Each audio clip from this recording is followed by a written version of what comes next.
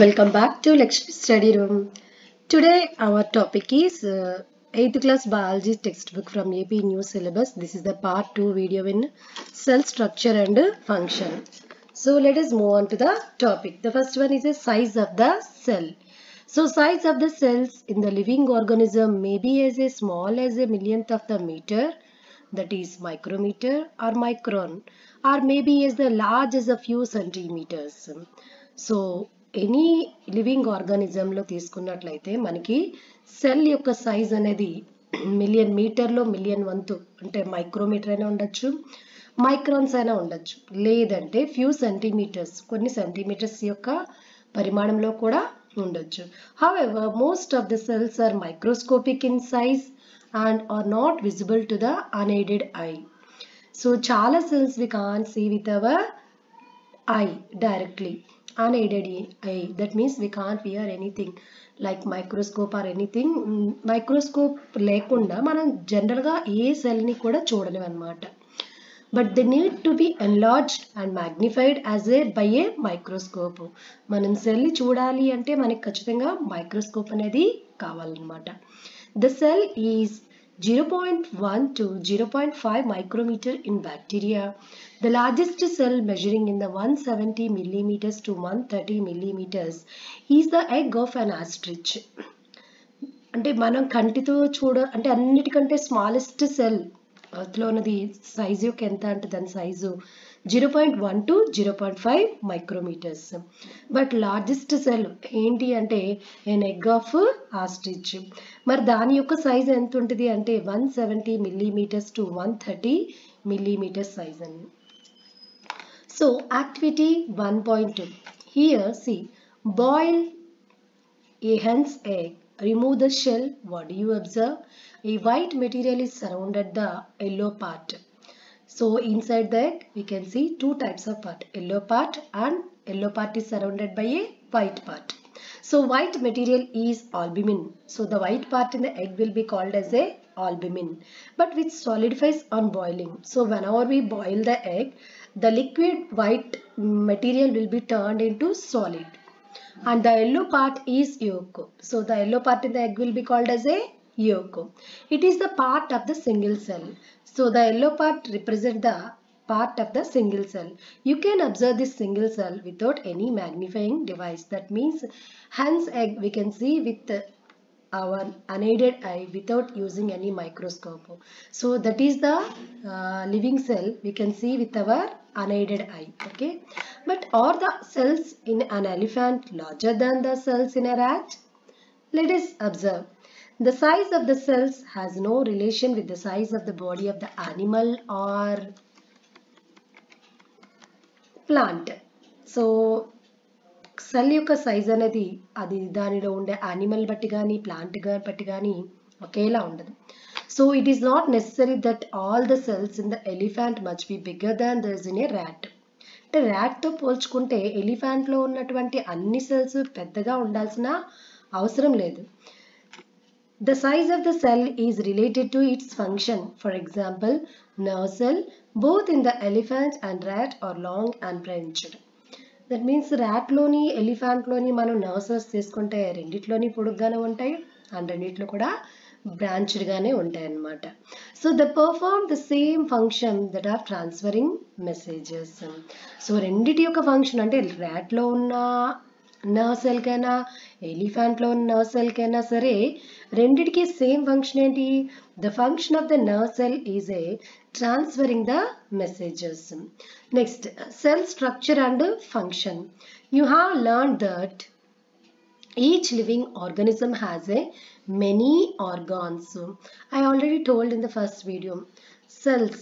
First, initially, cell is the basic organ of the basic unit of any organism. First, cells will be formed. Later, it will be grouped together to form as a tissue. Later, tissues grouped to combine to form as a organ. So, organs involved to form a organ system. So, all the organ systems together to be formed as a organism. So you have studied in the class 7th about the digestive organs which together to constitute the digestive system. But each organ in the system performs different functions such as a digestion. Take for example digestive system has a some different parts. So each part perform different function. For example, those functions like digestion, assimilation and absorption. So similarly, different organs of a plant perform specific or specialized functions. For example, roots helps in the absorption of water and minerals from the soil, and leaves you have learnt in the class 7th. These are responsible for the food. That means food will be prepared in the leaves. It should be transferred to the remaining parts of the plant like roots, branches and stem. And water will be absorbed from the roots, from the soil, and it should be transferred to the stem and aerial parts of the tree. But all should be transferred from one place to another place through with the help of tissues and different parts. So each organ is further made up of smaller parts called tissues. Again, already told you tissues grouped together to form as a organ. A tissue is a group of similar cells perform a specific function. Paley realized that an organ is made up of tissues which in turn are made up of cells. So the cells in a living organism is the basic structural and unit. And what is the basic and structural unit of any living organism? The cell. And organism. So each organ is made up of tissues. So again tissues are made up of cells, and cells in any living organisms are the structural and functional unit of the living organism. Okay. Next, let us move on to the observe. Let us understand the parts of the cell. So let us learn to know what are the parts present in the cell. So first one is a cell membrane. So we have a house. The house should be surrounded by a compound wall. Similarly, the parts present in the cell, those will be called as a cell organelles, and these cell organelles are surrounded by a one membrane. It will be called as a cell membrane. The other name for cell membrane is a plasma membrane. So the basic components of the cells are the cell membrane, cytoplasm and nucleus. So the cytoplasm and nucleus are enclosed within the cell membrane and also called the plasma membrane. What is the other name for cell membrane? It is a plasma membrane. But what are the cell organelles present in the cell? Cytoplasm, nucleus. So similarly, ribosomes, Golgi complex, mitochondria. So all these are cell organelles are present within the cytoplasm only. The membrane separate the cell from one and another, and also the cell from the surrounding media. So cell membrane helps to separate the cell from one to another and also the cell from surrounding medium. The plasma membrane is a porous and allows the movement of the substances or materials both in inward and outward. That means plasma membrane, it helps to allow the substance inside the cell, and if unwanted substances are present in the cell, it should be moved out of the cell. Cell ki ఏమైతే అవసరమైతాయో వాటిని plasma membrane లోపలికి ఎలో చేస్తుంది. At the same time అవసరం లేనటువంటి వాటిని బయటికి కూడా పంపిస్తుంది అనమాట. So next one is activity 1.3. In order to observe the basic components of the cell, take an onion bulb, remove the dry pink coverings. You can easily separate these from the fleshy white layers of the bulb with the help of forceps. Even with your hand, you can also break the onion bulb and separate out the thin layers. So place a small piece of a thin onion peel and a drop of water on a glass slide, and the thin layer can be cut into the smaller piece with the help of a blade or forceps, and add a drop of methylene blue solution to the layer, and you place a cover slip on it. While placing the cover slip, ensure that there is no air bubbles under the cover slip, and observe the slide under the microscope. Draw and label it, and you may compare with your figure 1.5c.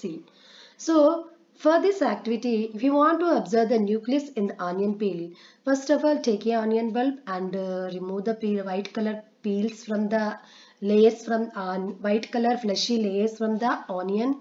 Later we will separate the thin layer from the white color fleshy leaves.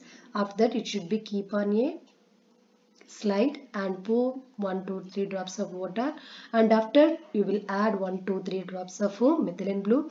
If any excessive methylene blue is there, it should be removed or wiped with the filter paper, and keep one cover slip on the onion layer and observe it under the microscope. You can see with we can observe with the nucleus from the onion peel.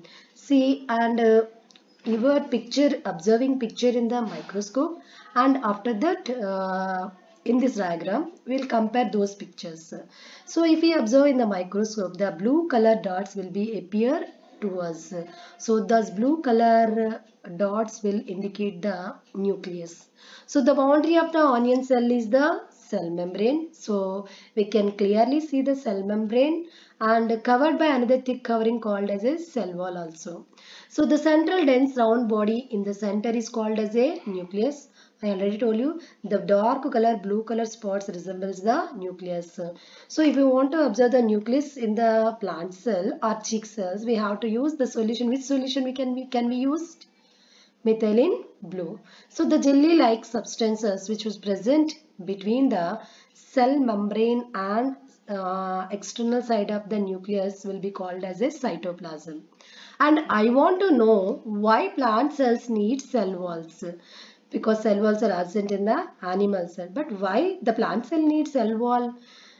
Cell wall అనేది జంతు కణాల్లో ఉండదు, కేవలం మొక్కల కణాల్లో మాత్రమే ఉంటుంది. మరి మొక్కల కణాలకు మాత్రమే ఈ సెల్ వాల్ ఎందుకు అవసరం అంటే, you have learnt earlier that the cell membrane gives shape to the cell. In addition to the cell membrane, there is an outer thick layer in the cells of the plants called cell wall. Cell wall is surrounded by the cell membrane. Cell membrane, so outer of the cell membrane, cell wall is there.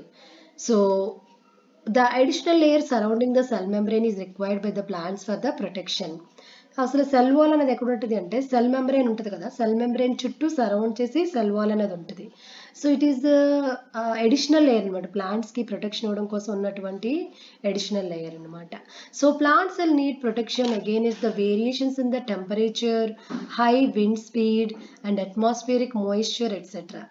And how can it will protect the plant cell from the variations in the temperature? That means sometimes temperature means what? The hotness or coolness of the air will be called as a temperature. Sometimes temperatures are high or sometimes some temperatures are very cool. So the variations in temperature from it will be helpful. The cell wall will be protecting inside the parts present in the cell. And high wind speed and atmospheric moisture, etc. So they are exposed to the variations because they can't move, because plants are sedentary organisms, they can't move.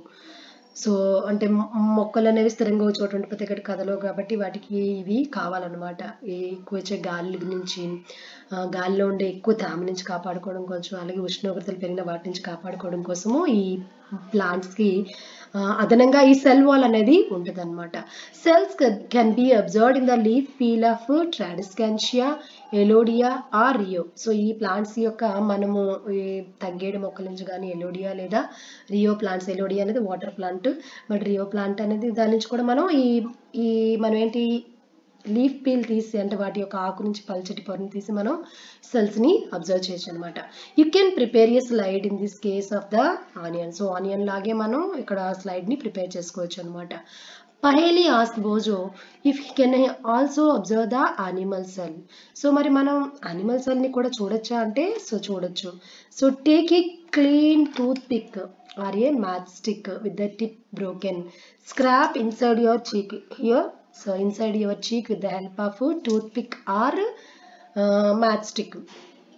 And don't scrap too much without hurting it. Okay.